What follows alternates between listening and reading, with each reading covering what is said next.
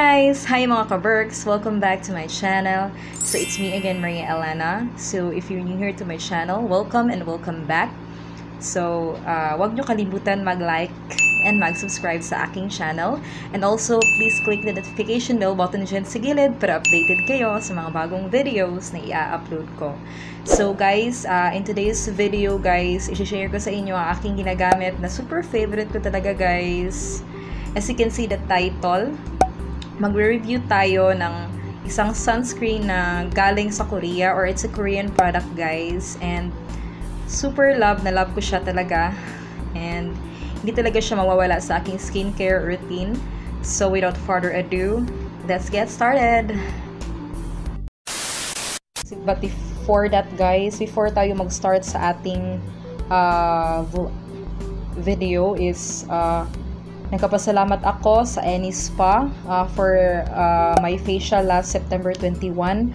So ito yung face ko guys after the facial. So it super talaga siya, super cleanse talaga yung face ko, and lililinis talaga, especially yung marami talaga akong mga dito, yung mga blackheads and whiteheads, and super nagustuhan ko talaga yung facial na in-offer nila sa akin, yung 24K gold mask, and it's a must try talaga na facial guys, kasi ang ganda talaga sa skin, ang ganda talaga, as in super guys. Highly recommended talaga yung any spa dito sa Ormoc City kung taga Leyte kayo, or kung meron kayong pupunta kayo dito sa Ormoc. So ito yung ma-recommend ko na spa, any spa. So ilalagay ko lang yung link sa description box para gusto nyong magpa-book or ano guys, gusto nyong magpaganda. Salamat talaga sa kanila. Anyways, mag-start na tayo sa ating video. The product looks like guys, this is from Raw and Goworri. Their Real Kill 9.9 Sunscreen with makeup base. It has SPF 50+++ and with PA+++, and it has a UVB protection with highly effective filters. Ito yung packaging niya guys. Ito nakasulat na Korean, mga Korean, hindi ko na maintindihan yan guys. At dito sa baba merong nakasulat yung instruction of how to use this product guys. And sa likod naman, it is may nakasulat na made in Korea, and their ingredients of the product, and here is the name of the product, and here yung Korean, hindi ko maintindihan guys kung ano yung pinagsasabi dito. Ito lang yung naintindihan ko. And sa gilid merong nakasulat na ISO. So ang ibig sabihin pala pag merong yung ISO yung product guys, it means na nag-undergo siya ng standardization through ISO. So it means guys, itong product na to is super high yung standards niya. And ito yung laman niya. And wala siyang mga nakasulat dito na papel, mga kasamang papel. So simple lang talaga guys. And this is the product.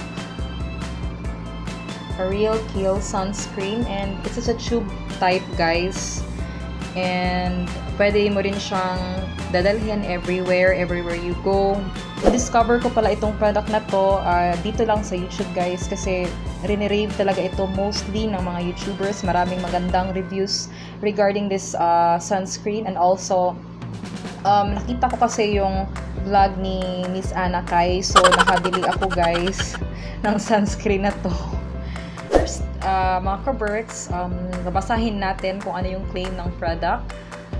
Non-sticky moisturizing formula that safeguards skin and provides broad spectrum protection against UVB rays, helps replenish missing nutrients as it maintains moisture, breakthrough formulation, tightens, nourishes, and primes your complexion, can be used as makeup base, oil-free texture, blends easily and smoothly, mild and safe, sunscreen is non-irritating, and perfect for preventing age spots and hyperpigmentation.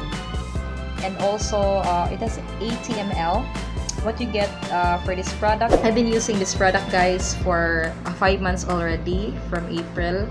So ito try natin siya, guys, sa ating face kung ano yung, para makita nyo kung ano yung effect or ano yung consistency ng product na to. So, but before that, guys, you know naman, ang nagustuhan ko sa product na to is, ano siya, mataas kasi yung SPF niya. So, ang nalalaman ko, pag mataas yung SPF talaga ng product is, mas protected tayo sa harmful rays from UVA or UVB rays from the sun. So, it's very super lakas talaga makaprotect itong sunscreen na to. And you know naman na wearing sunscreen every day is very important talaga sa ating everyday routine. Kasi marami tayong benefits na makukuha, hindi lang ngayon sa ating age, kundi sa sooner na siguro matanda na tayo. So at least may protection na siya, guys, sa ating face. And I will show you the consistency of the product. Malaki lang yung butas talaga, guys, kaya hindi ko siya nagustuhan. Yan yung butas ng product, guys. And this is the consistency of the product. It's watery, guys. Yan, nagaglide siya sa aking skin. And white lang talaga, guys. And kung makikita nyo, super white talaga niya. Super fresh talaga yung bango niya. Parang mga bulaklak. Yan yung iba nakikita nyo. Ang dali lang niyang i-blend. And may makeup base na siya, kaya yan yung effect niya sa aking skin. Ito yung merong sunscreen at ito yung wala. So, di ba nakikita nyo yung difference, guys, sa merong sunscreen at ito yung wala, di ba? Yan, nakikita nyo ba? And it has a dewy effect, or hindi naman siya ganong dewy talaga, guys. I-apply na natin siya sa aking face. I will apply the sunscreen at the left side of my face. Para makita nyo yung difference, guys. Kung sino na pala yung nakagamit ng sunscreen na to, please comment down below kung ano yung experience nyo sa sunscreen na to. Yan, madali naman siyang i-blend. Blendable talaga siya, guys. And ang tip ko pala, guys, pag maglalagay kayo ng sunscreen is kahit maliit lang yung maliit lang na product talaga, guys, is mag-spread out na siya sa inyong face. And wearing sunscreen pala, guys, is a very good investment sa inyong skin kasi marami siyang mga benefits talaga, guys, na after applying this product, guys, it makes my skin parang meron siyang glass skin effect dito. And nakikita nyo yung glowy effect niya sa aking skin. And hindi siya sticky, hindi siya malagkit. So, as you can see, guys, ito yung may sunscreen at ito yung wala. So, nakikita nyo yung difference, guys. Nakikita nyo yung ano ko dito, yung eye bags ko and everything na mga imperfections sa aking face. So, I will put the sunscreen all over my face and I will write that. So, here's my final verdict for this product. Tapos ko na palang nilagay yung sunscreen sa aking face. So, magpa-final thoughts na tayo for this product. First, for their packaging. I really like their packaging, guys, because it's so simple and minimal, guys. And, tube type siya, guys. And, yun talaga yung first na nagustuhan ko dito kasi pwede mo siyang madadala everywhere you go. And ang hindi ko lang nagustuhan, ang downside lang talaga ng product na to is madaming masasayang ng product kasi malaki yung hole niya or malaki yung butas ng product. So hindi mo so maraming masasayang na product guys, like ganito, nakita nyo ba?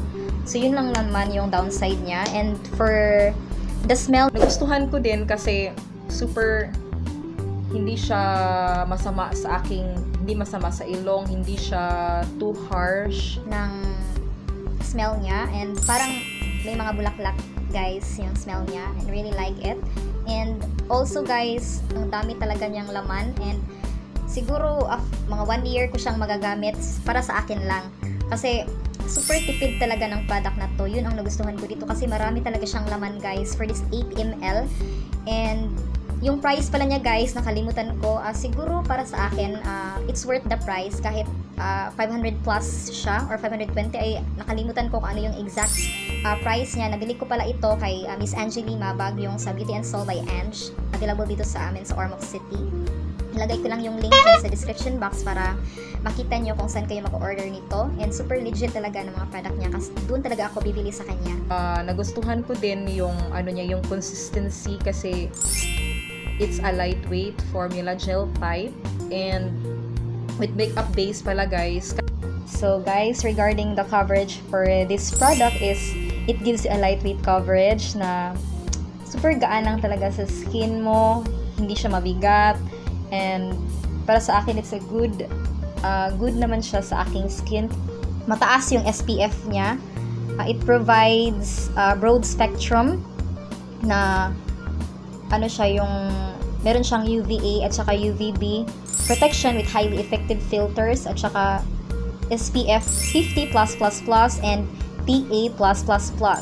And it, grabe talaga, wala na akong masabi sa yung ano niya, yung protection niya sa skin kasi super taas talaga ng SPF. And pag mataas yung SPF guys sa product is ano siya, it really helps our skin to prevent anti-aging, yung fine lines, freckles, and yung dark pigmentation sa ating skin. And also it helps replenish missing nutrients as it maintains moisture. Yeah, it's really moisturizing talaga. Grabe talaga maka-moisturize itong product na to. And para sa akin, it is a 3-in-1 package na siya guys.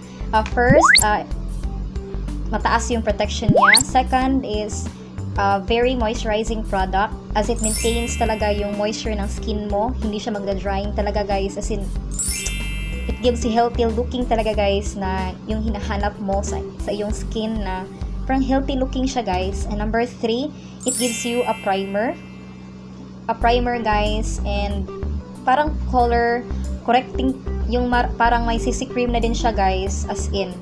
And wala ka nang hanapin sa product na to kasi may 3-in-1 package na siya guys. Perfect talaga ito for those people or for those girls dyan na on the go, yung nagmamadali lang sa work kasi parang ito sapat na.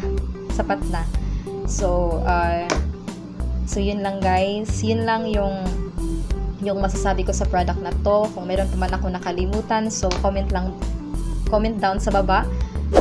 Sana ay nakatulong itong video na to, especially sa mga naghahanap ng magandang sunscreen or sunblock na perfect for your skin. And if tatanungin nyo ako kung may recommend ko ba itong product na to, yes guys, it's a big yes, and super highly recommended talaga itong sunscreen na to kasi super effective talaga siya sa aking skin. And thank you for watching. See you on my next one. Bye!